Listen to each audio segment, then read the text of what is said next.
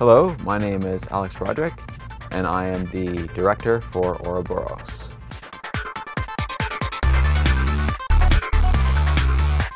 Initially, when we were coming up with ideas for the script and how the story and the world was going to work, we wanted it to be unique, but we understood the fact that there's a general design layout for a teleporter, and you can't really get around that. So we worked with one of our artists, Raul. He gave us a couple of designs and some concept art, and there was one piece of concept art in particular that we really liked, and that's what we went with.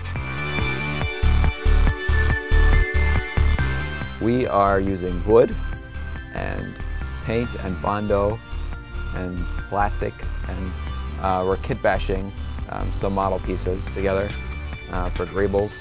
We are actually utilizing a part of a CG model for our practical. We're taking the construction process slow but careful. We're making sure that we don't have to redo anything, or that if we do anything it's not permanently damaging. We're sanding it, we've primed it, we're checking it, making sure it's all right, and then we're going to do the next steps. We're going to add Ouroboros and then paint it again, and then just keep adding layers and layers of paint and texture until it's finally ready to go.